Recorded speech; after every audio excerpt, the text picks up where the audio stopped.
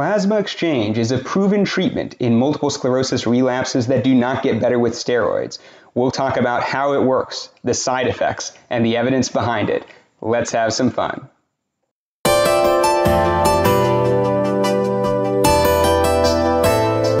Plasmapheresis, or plasma exchange, is usually reserved for the treatment of severe multiple sclerosis attacks that don't get better with steroids.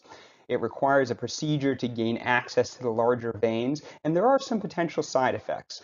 And so it is used judiciously, but relatively frequently. I want to start with a case. This is a 37-year-old woman who was previously healthy, but developed severe left optic neuritis with severe vision loss in the left eye, followed shortly by severe transverse myelitis, inflammation of the spinal cord, and she was diagnosed with multiple sclerosis. When we first saw her, she had only light perception in the left eye, in other words, legally blind in the left eye, and she had no movement in the right leg and only minimal movement in the left leg.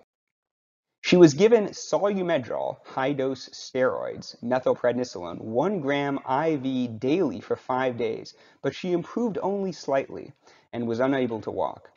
This was followed by plasmapheresis, 55 mils per kilogram daily for 5 days, and she began improving dramatically.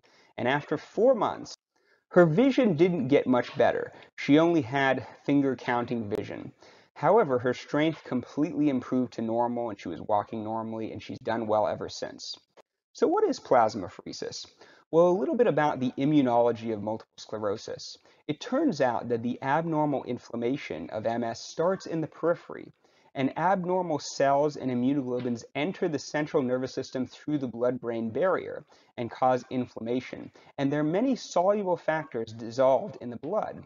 And that's exactly how plasmapheresis works, to remove those pro-inflammatory factors.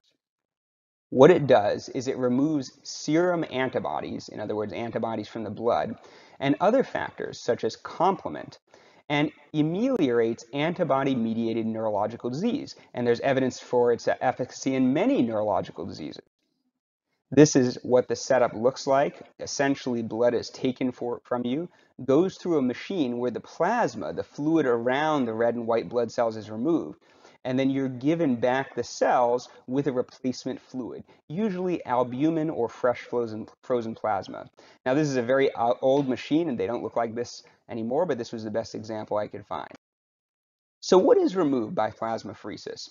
Well, the immunoglobulins, the cytokines, and complement factors, these are all proteins involved in inflammation in neurological diseases, but also good things like clotting factors, albumin, which is a major protein in the blood, certain electrolytes, and drugs as well. And because of that, there are certain side effects. It can cause paresthesias, tingling of the skin, muscle cramps, electrolyte changes, especially low calcium, and we generally give calcium chloride during the treatment.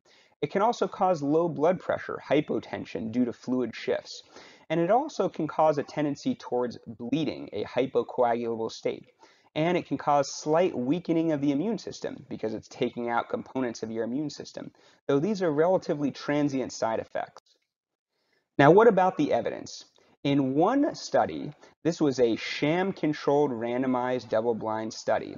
In other words, they took patients, half of them got the real plasmapheresis, and the other half were hooked up to a machine, but the machine did absolutely nothing. But they didn't know whether they were getting the sham or the real treatment.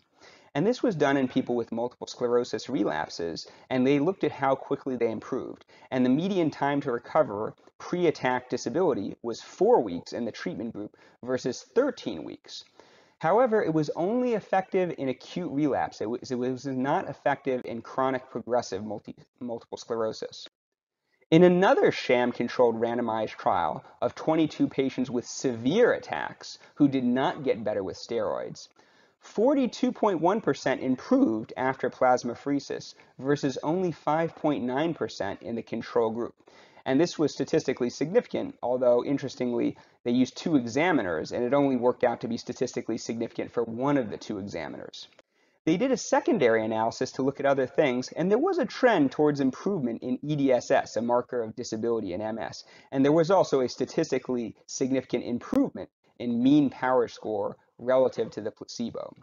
So hopefully that gives you a brief overview of plasma exchange or plasmapheresis. Please subscribe for videos about MS every Wednesday, and if you have any questions, post in the comments below.